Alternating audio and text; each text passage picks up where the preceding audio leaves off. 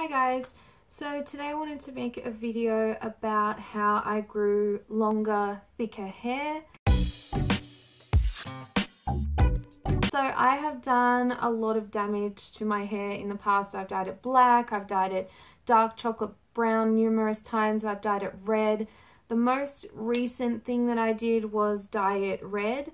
Oh, and I should say just before I start getting into this, I haven't done anything to voluminize my hair like at the roots or anything like that. This is just how it is if I just blow dry it and then quickly put a barrel curler through it very briefly.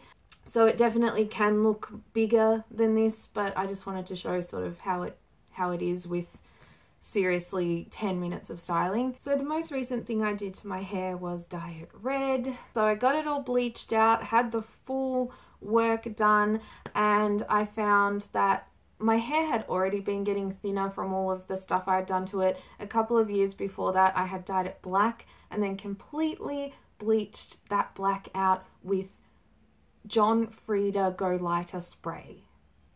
I'd sprayed in my hair and I'd put a GHD hair straightener over it to activate the stuff. Don't do that. Don't do that. So I've done really horrible things to my hair. So yeah, I had that done, and then I decided to just leave my hair alone. So that was the first step, is if you have any kind of unusual color or something that's hard to maintain, it's very different to your natural color.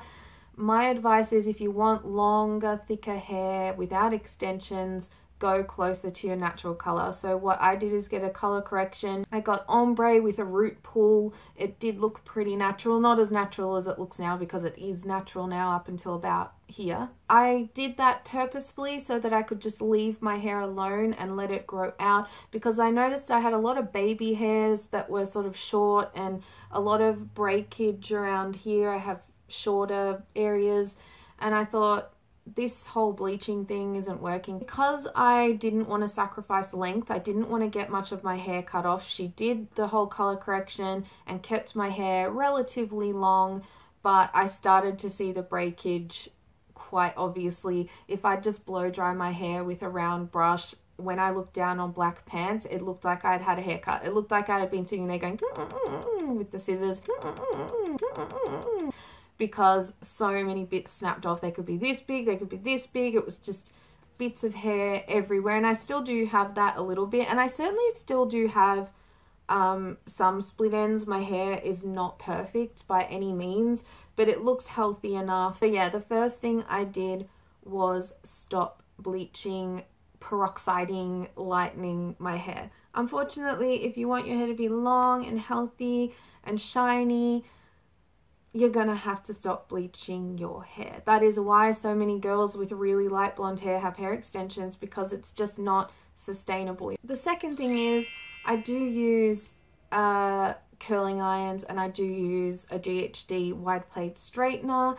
I don't really recommend the GHD. They get so hot, and mine doesn't have a temperature control. I'd like it to be less hot. But what I do to counteract that is that I put the straightener through my hair very quickly. I don't do any of this business and let my hair singe and fry. I make sure my hair is always completely dry before I style it. And yeah, I do it very fast. Even I've used the wide barrel curler here. I literally grabbed 4 really big chunks of my hair and just wrapped it up. 8 seconds, done. And yeah, it'll fall out. Yeah, it's not perfect, but it gives a smoother look. I like the look. I don't use hairspray. It's full of alcohol. It dries your hair out, and I just hate that sort of stiff feeling, and it sort of takes away that bouncy, healthy kind of look to your hair. I'm finding that it's not doing very much damage to my hair. I think it's when you hold the curling iron there for 20 seconds and then you're loading up the hairspray. That's really going to damage your hair. And that may depend on your hair type, because my hair is quite pliable. It's naturally wavy, curly-ish, more wavy, so it adapts to certain styles a lot easier. So if your hair is really hard to style, say you've got really super curly or you've got really straight coarse hair, and the only way that you can style your hair is by absolutely singeing and frying the hell out of it to force it into that position. Unfortunately, if you want to get longer hair and you want it to be thicker and you want to stop the cycle of breakage, you may have to seriously consider a different style. The third thing is more health related. I treated myself nutritionally as well. I'm a qualified naturopath and clinical nutritionist, so I formulated myself a sort of hair, skin and nails mix. I take 30 milligrams of zinc gluconate per day. I'm not recommending that other people go out and do that, because we're all very different, and taking high doses of zinc can actually be harmful to you long term. So my advice is go to a health food shop. If you can't afford to see a naturopath or a nutritionist, go to a health food shop or a vitamin store and ask for advice, because they often have qualified naturopaths and nutritionists there. In Australia, you have to have a qualified person on the premises to sell certain practitioner only brands. Ask if they have a naturopath or nutritionist there that can give you the advice you need and ensure that there's not going to be any major interactions or issues there. That's just what I personally do. I also take biotin. I take a low dose 5 milligrams of iron, of an amino acid chelate, and I also do things for treating my acne.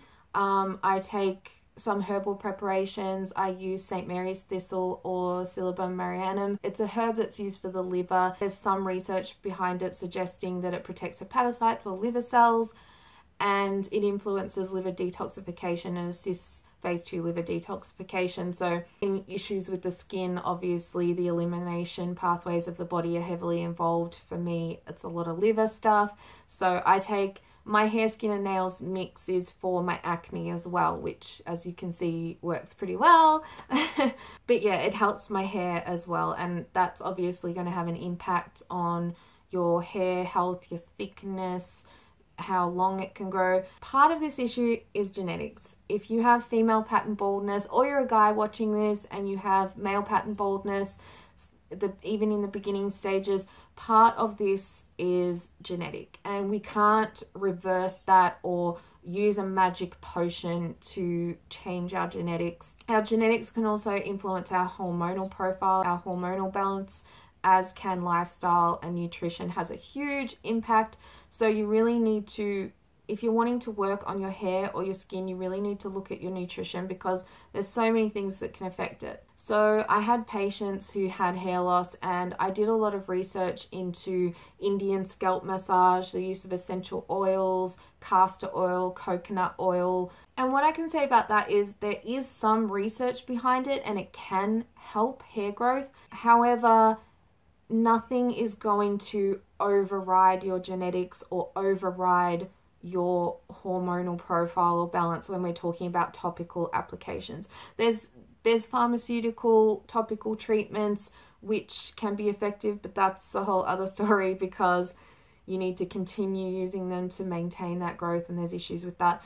But yeah, in talking about home remedies and herbs and essential oils and topical applications, nothing can fix a major underlying issue or health condition that you have. And then we also have to consider, you know, women have babies, and if you've been pregnant and given birth and then you have that drop in estrogen and your hormones just completely suddenly change, a lot of women see a sudden loss of hair. Even in clumps, it's not uncommon. And that can take months, sometimes years, to even regain the hair you have. And sometimes it might never quite be what it was. But most people's hair does recover in that situation. And then there's issues like alopecia, autoimmune conditions that cause hair loss. There's nutritional deficiencies, thyroid conditions like underactive thyroid and Hashimoto's thyroiditis. But when we're talking about nutrients for hair, you really need to ensure that you're getting enough zinc, iron, iodine, omega-3, essential fatty acids, protein. You need to be eating enough calories. If you're underweight, that's strongly associated with thinning hair. Your hair is somewhat a reflector of your overall health, so you need to work on your overall health, not just focus on one item of your body. So some products I use on my hair. I use the macadamia deep repair mask. It is cruelty free, but it's it has some natural ingredients, but it's also loaded with chemicals, but it just makes my hair feel lovely. I'm sorry, it just does. It just works. And also I use this. I use the shampoo, the conditioner, and the leave-in. I'm not recommending this because I don't think Redken is a cruelty-free brand, and it's loaded with chemicals, of course. But I just wanted to show you because it is what I actually use, and I want to be honest. The reason I use this is because my mum got me a gift pack for Christmas because my hair was breaking, and Hair House Warehouse staff recommended it to her. Again, it's not a very ethical product, but just being honest that I did use that. And here's my brush that I use, nothing fancy. Here's my wide barrel curling iron, has heat setting, which is the biggest deal for me, and it's just a cheapo brand via Sassoon. So yeah, that's how it looks. But what I can say is that long hair can get very annoying. It gets stuck under my armpits. It gets stuck under my partner's armpits. It gets in my food. It just gets everywhere. Everybody finds my hair everywhere. So yes, long hair is not always glamorous. So yeah, I hope you enjoyed my video. Good luck on growing your hair and increasing the thickness. There are loads of things that you can do, but the main important thing is stop torturing your hair.